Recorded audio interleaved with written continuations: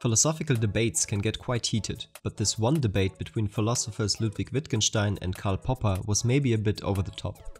On the 25th of October 1946, they met at King's College in Cambridge with the Cambridge University Moral Science Club, where Popper was invited to give a paper on whether there are substantive problems in philosophy. Wittgenstein's main thesis was that all philosophical problems are language problems and stem from linguistic confusion. Popper pushed back heavily against this.